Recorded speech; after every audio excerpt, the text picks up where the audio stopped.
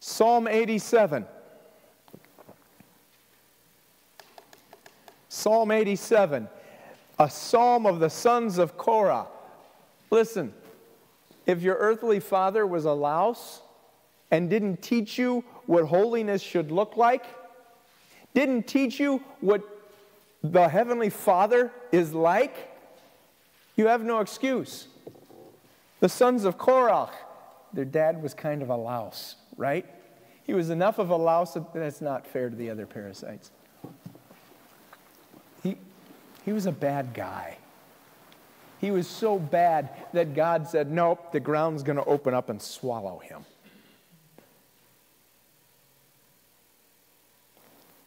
And everybody that stayed with him. And all of his belongings.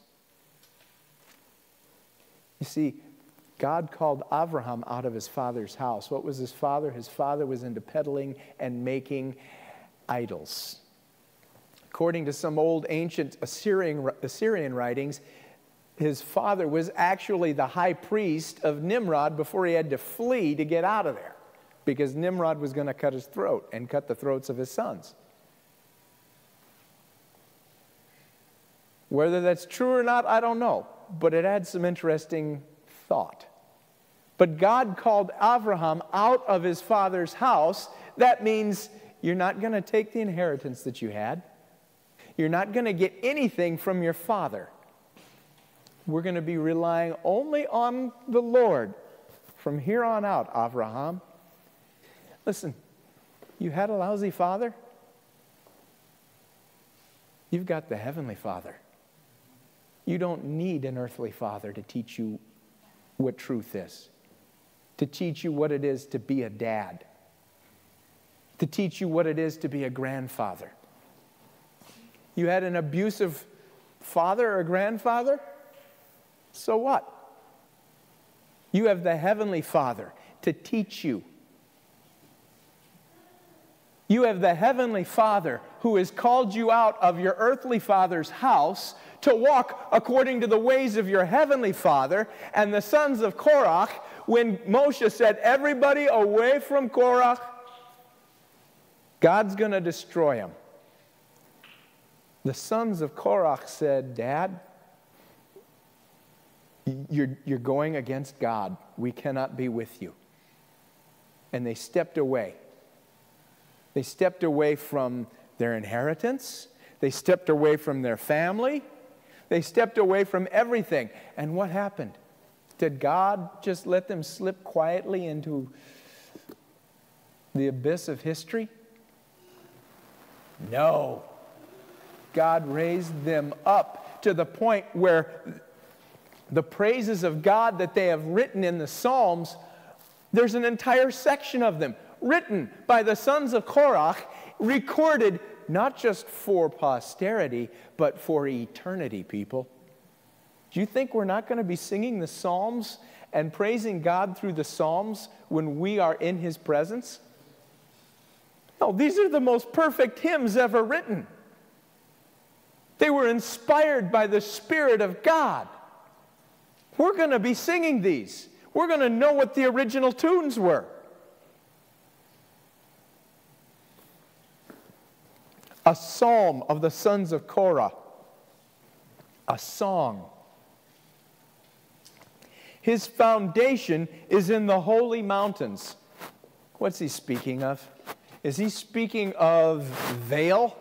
No, that's a ski resort. There's nothing holy about that. He's speaking about Jerusalem. His foundation is in the holy mountains, that place on which God rests. It's in the holy mountains. The holy mountain is in the holy mountains. He's speaking of Jerusalem. Adonai loves the gates of Zion. He loves the gates of Zion. How many of us have read Ezekiel 16, where it's speaking of Jerusalem? And it's speaking of Jerusalem as being an orphaned child, an orphaned little newborn baby laying there in the dust, still covered with the blood of birth, the umbilical cord not cut off, just laying there to die in the sun and the exposure. And God says he came along and he picked up this little baby girl and he comforted her and he washed her and he raised her as his own. He took her into his house. And as she grew into the most beautiful, the envy of the world. And then what happened? What happened? She started to prostitute herself to other gods. So what did God do? He redeemed her unto himself. He redeemed her unto himself. Now, has that happened yet? The way to redemption has happened, but the act of complete redemption hasn't happened yet. But notice that God, when he had this written all those years ago, uses the term Zion. Zion is a special word. It's not speaking of the present tense. It's speaking of what will be when we are in his presence and the plan of God is completed. When the redemptive story is completed, it's speaking of Jerusalem, not as we see it now, but when the new Jerusalem comes down and it becomes Zion. Wow. But what does he say about you? Does he talk about you as though you're a work in progress? No. He refers to you as a saint, doesn't he? Who in here feels like a saint? Thank you for being honest. Thank you for being in touch with reality. No, none of us feel like a saint.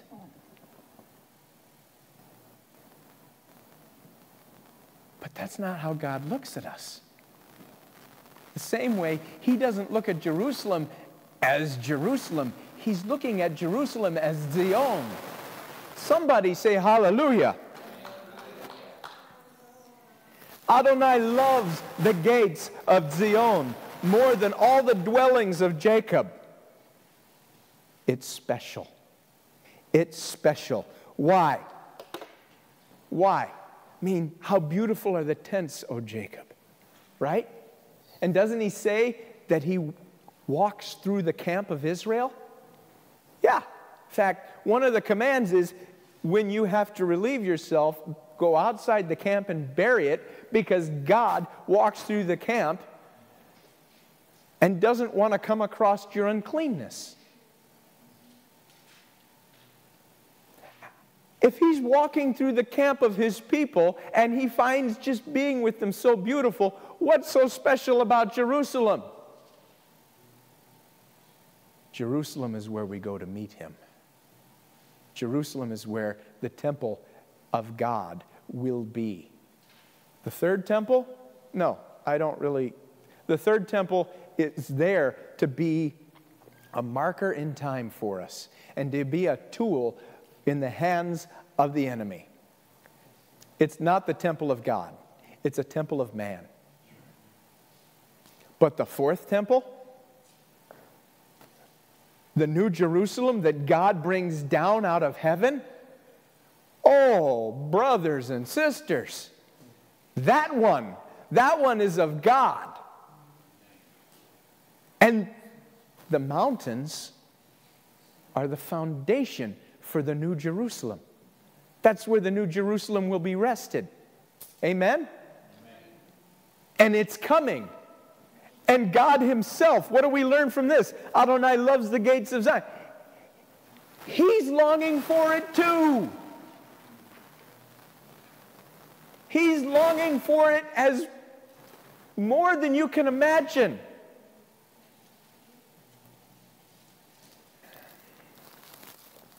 Glorious things are spoken of you, city of God. Glorious things are spoken about Zion. And then he says, Selah. What does Selah mean? It means stop right there and meditate on it. Think about it. Chew on this. Not just a tagline for a gum commercial. No, chew on this. Think about this. We've got all these idiots trying to meditate and float away and think about all these weird things. Oh, I'm seeing colors. Okay, great. Maybe we should be meditating on this. Because if we are meditating on the fact that glorious things are spoken of Jerusalem, the city of God, then we will start thinking about, what are these glorious things? Well, isn't that where his son came? Isn't that where his son entered in? On the donkey? As the suffering servant of God? Isn't that the place where the Son of God, the King of Kings, is going to come back and that eastern gate is going to melt open? The stones that, what was it, Suleiman the Great? Did he wall up the eastern gate? All of those stones are going to melt and bow down in the face and the presence of Yeshua HaMashiach, and he is going to walk in. And it's coming, folks. It's coming. There's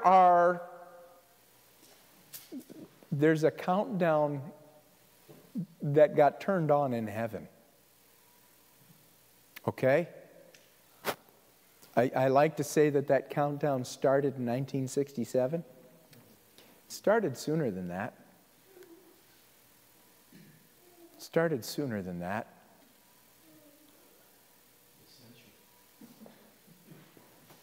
The countdown's getting closer every day.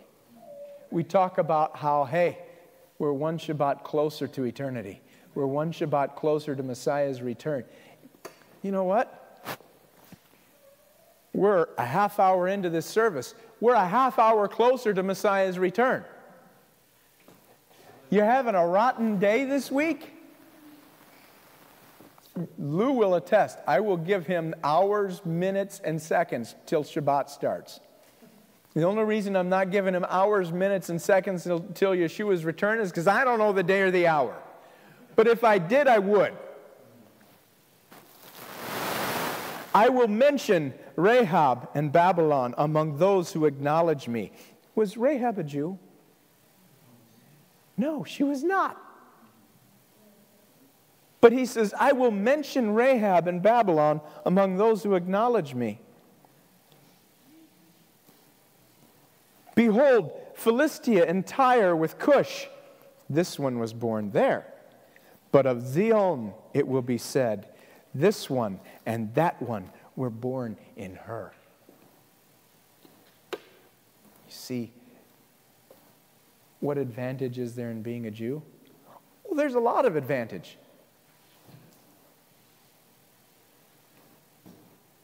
Does it make us special salvifically? Absolutely not.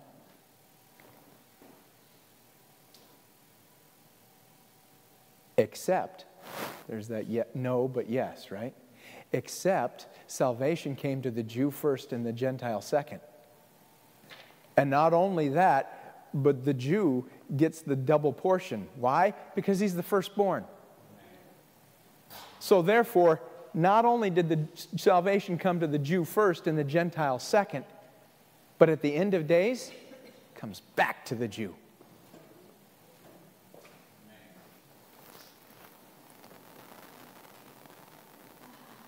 But of Zion it will be said, this one and that one were born in her, and Elyon himself will establish her.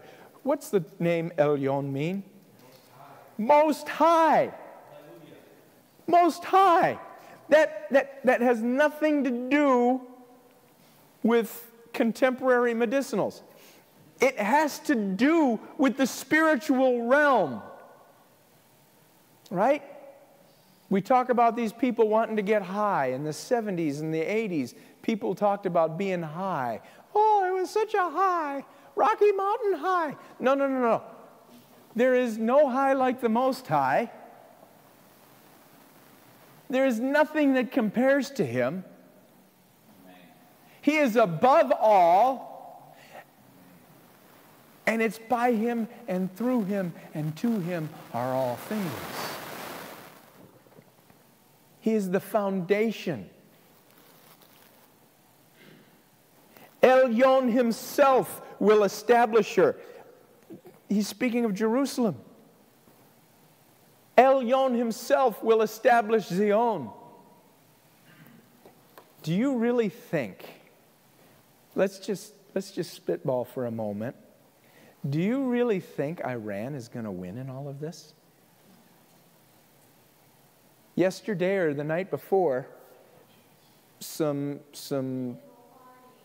people, we'll just leave it at that, put a projection up on Clock Tower in London that scrolled through from the river to the sea, Palestine will be free. You know what? Are they going to succeed? No. No, they're not. Because Elyon Himself will establish Zion. And if God Himself gets involved, can any man stand opposed to Him? No, because at the name of Yeshua, every knee will bow and every tongue will confess. And I know some people who hate Him so much that they will not bow their knee and they will refuse to confess until they're in His presence. And that point, His awesome, holy presence will throw them to the floor. And they will be worshiping, but it will be too late. And that will be the only chance they ever get in eternity to worship Him. Because after that, they will be facing judgment.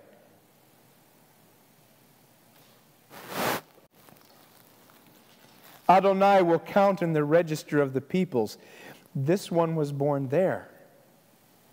Selah. Then singing and dancing, all my fountains of joy are in you. God Himself takes joy over Jerusalem. I mentioned last week during the prayer for Jerusalem, the prayer for Israel, that it's not an option. It's a commandment. Lou and I were talking about this morning. He's going to talk about that a little bit later. It's a command. We don't have a choice. Who would want a choice? It is only right. It is just to pray for the peace of Jerusalem, to pray for the people of Israel, to pray that the gospel coming back to them, they would get their double portion. Amen? Amen. Heavenly Father, Lord, we marvel at your plan. We marvel at all that you have done. We marvel that you will have your will accomplished regardless of what mankind says or does. Lord, help us to be found faithful in you. Father, I pray for your anointing on this service, that your Spirit would use it. Lord, usually we're asking, let it glorify you. And I pray that, yes, but I'm also asking, Lord, let this service be a balm to your people. Our emotions are raw. Our souls are raw. Our spirits are bruised and battered. We're exhausted, Lord. Let this be a balm to them, and may your Spirit fill each one of us and quicken each one of us and strengthen us for just another week. B'Shem Yeshua HaMashiach. Amen.